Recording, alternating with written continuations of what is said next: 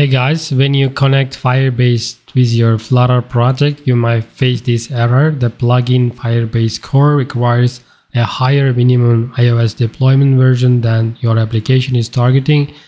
To build, increase your application's deployment target at least 13 as described at, you can see the link.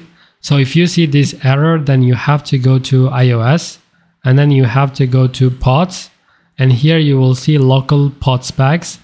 And here you will see them JSON files. If you go to these JSON files, you will see the iOS and the version. You can see in my case it's 13. And also go to the another JSON file and also check out the iOS. Here it's 12. So we need to check the highest version, which is like 13, right? So go back to the iOS directory again, and here you will see the pod file. And here you have to uncomment this platform iOS, and here I have just changed it to 13. So it was like commented before, so I commented it and I changed it from 12 to 13 now.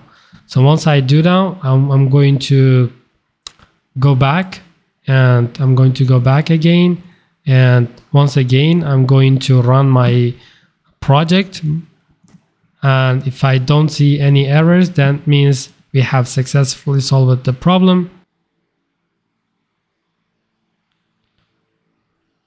So guys, as you can see, it's now connected to my project. That means we don't see any errors, any problems.